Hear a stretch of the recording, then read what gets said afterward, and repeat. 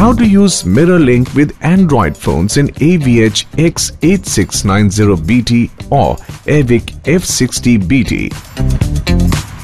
The accessory required for using Mirrorlink is CD-MU200. User can also use the data cable that comes with Mirrorlink certified smartphones.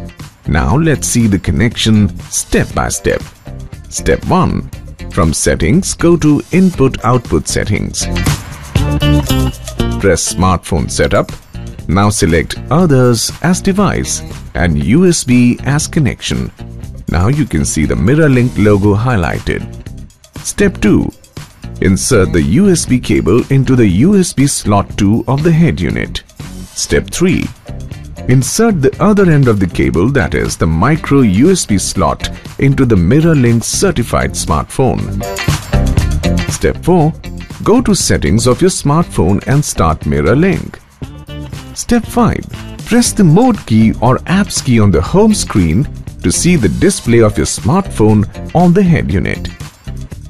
Mirrorlink allows you to control the smartphone applications from the head unit itself. Pioneer.